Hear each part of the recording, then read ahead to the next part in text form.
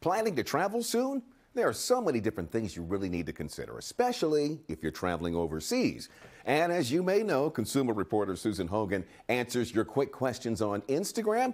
And now she's here answering your questions here for us on NBC4. Yes. So glad to have her here in studio with us. Today she's answering your questions about currency and how you can exchange it without paying a lot of fees. All right, so let's start at the very beginning. You got it. What is the easiest and cheapest way to exchange currency? Well, that is going to your bank or any U.S. bank if you don't have one, to brick and mortar to go into, because most often than not, they will not charge you any additional fees beyond the exchange rate. So that is where I would absolutely say you need to go. Okay, which means you got to do some planning and do that in Yes, advance, well in advance. Exactly, for sure. Okay, now, what about the currency exchanges at the airports? I've been guilty of using them in the past. They're the most convenient. Well, and you know what? Convenience, what happens? Convenience comes with a price, Leon, right?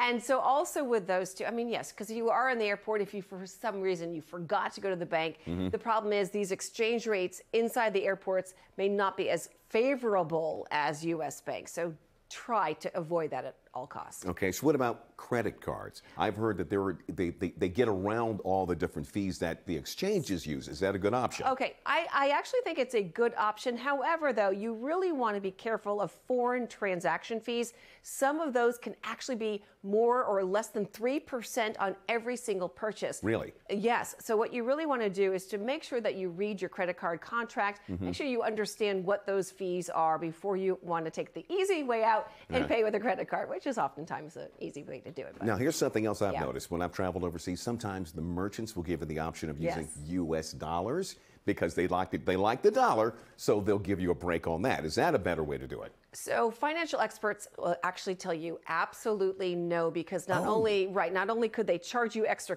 currency conversion fees, they also could give you a very poor exchange rate as well. So you want to be very careful.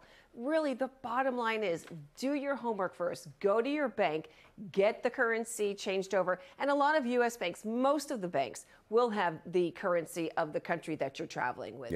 So don't worry about that. All right, you heard it from the expert here. Go to the bank. Yes. All right, folks, if you have a quick question for Susan, you can ask her at NBCWashington.com/quickquestionSusan. All right, thank you, Susan. Of course.